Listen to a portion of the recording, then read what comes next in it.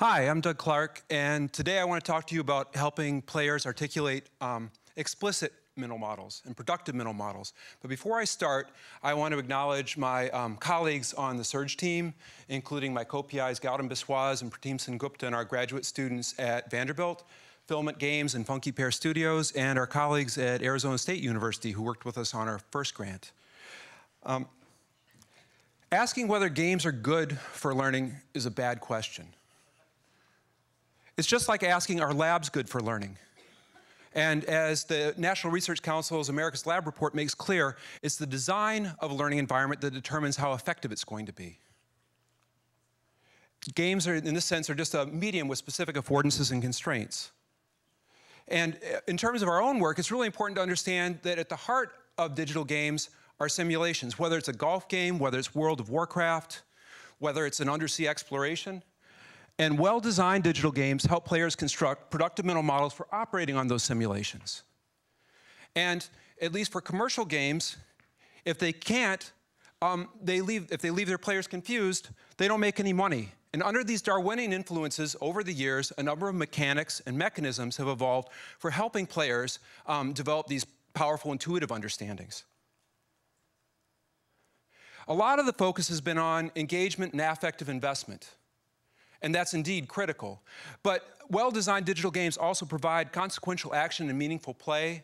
They allow players to take on implied perspectives and principled stances. And they provide approachable entry and guided trajectory for players as they investigate various facets of the simulation in increasingly complex ways, and just-in-time feedback to help the players refine that understanding. And that was really the focus of our first grant. We were looking at how popular game mechanics might be integrated with formal physics representations and concepts to support learning. And we made progress. We saw significant gains using the design principles that we developed through that grant on items based on the Force Concept Inventory, which is a benchmark for conceptual understanding of physics at the undergraduate level, even though our students were 8th graders. And using those design principles, we also saw that learning and affective outcomes weren't skewed by gender or prior gaming experience. So it wasn't just boys or boys who played games who learned. We had broad appeal. So that was a start. But we realized we needed to provide much more support for the explicit articulation of that intuitive understanding that players were developing. And this really isn't surprising. If you think about it, a player of a well-designed commercial game, after they finish playing it on a hard mode, you don't have to give them a test to see if they know how to play the game, but that doesn't mean that they can articulate that understanding or that they can apply it outside of that game. The commercial game just cares about, can you learn to play our game? We care about something more than that. And so essentially our question became, how can games more effectively bridge these powerful intuitive understandings with more explicit formal understandings?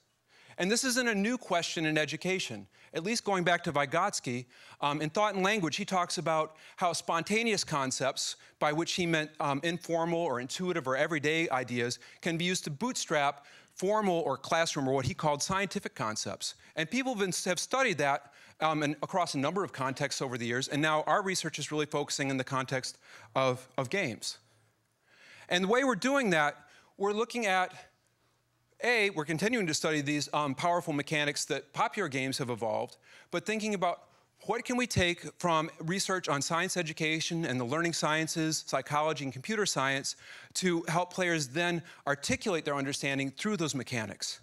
And it's not necessarily a straight port. The mistake is to say, we're going to take what we've done in the research and stick it in a game, and that's going to work. For instance, there's been a lot of research on prediction and reflection in science education and psychology, showing that it's a powerful way to get people to reflect upon and refine their understanding. But in most of those studies, that means let's have the student grab their notebook and then go write down what they think they're going to see. Then we're going to go over and do something. Then we're going to come back to our notebook. And that works within the mechanics of those kinds of settings. But it won't work, and it's very disruptive to these same popular mechanics that we're talking about that are so good at building engagement and intuitive understanding. So what might prediction mean? Let's go a step further and say, okay, what is prediction in a way that will have these same benefits, but that is synergistic rather than disruptive? to the other mechanics. So what you see up at the top here is, this is a game we've developed with Funky Pear Studios as part of our new NSF grant. And it's through the way the player navigates through the universe, we're trying to incentivize prediction and trying different ways to do that. And down below, as part of our Department of Education grant, is a game that's going into production with Filament Games this month, where we're exploring predictive interfaces from a different perspective. Similarly, in terms of explanation argumentation, there's been a lot of research on it. Mickey Chi's work on self-explanation shows that simply prompting students to explain what they're doing leads to more robust understanding. But what does that mean in a way that would be synergistic with our other mechanics?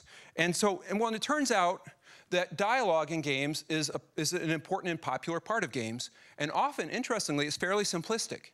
So here's an opportunity for us to take an existing mechanic and actually improve it rather than diminish it. So we're looking at explanation within the interface, within the dialogue. And so here you see an early alpha in Flash we built for our NSF grant, where the player, after completing a mission in this game, or avoiding some horrible disaster, a computer-controlled character comes up and says, "Hey, great job saving our friends. We want to do the same thing over in this other sector, but we don't know how. And so, can you help us?" And so this gives the player a chance then to help that character identify a solution that might be productive, and then convince the character that it's likely to succeed. This explanation happens in terms of using the physics principles to convince the character that they should take their chances on it. So that's just an example of augmenting an existing mechanic with research from outside to support explicit articulation. Similarly, we're looking at modeling, which has been shown to support students in articulating their understanding, what that might mean within the mechanics of a game. Also, as has been mentioned, these social communities that develop around games are very powerful for helping players refine their strategies and approaches. And so right here you see in our NSF grant, we are now allowing students to post hints and strategies for each other after every level. And so here you see some of the comments posted by students in one of the classes for one of the levels.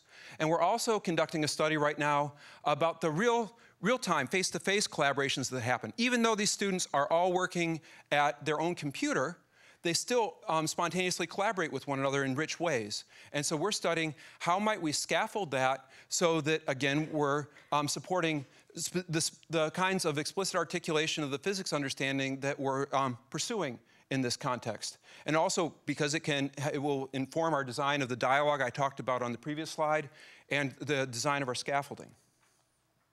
Whoops.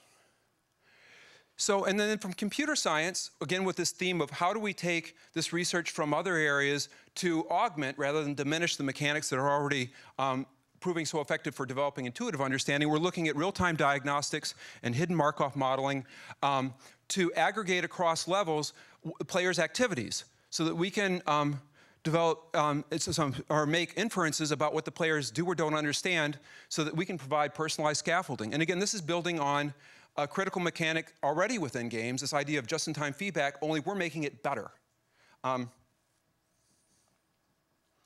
And so far, we're in our first year of these 2 new grants, and we're making good progress. So far, we have a low-bandwidth browser-based tech framework that actually works in real schools that we're really excited about. And we've seen significant gains in larger effect sizes on one of our first runs with an alpha of our new predictive interface compared to the gains we were seeing in our original grant with our real-time interfaces. I've mentioned the study on collaboration, and we're seeing learning across a broader range of topics.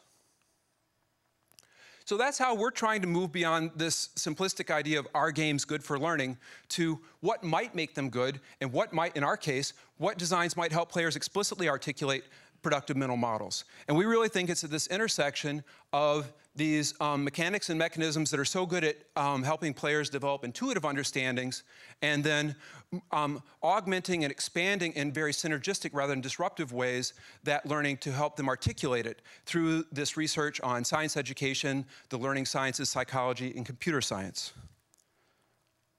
So with that, I'd like to encourage you to go to our website and see what we're doing, and I'd like to thank you very much.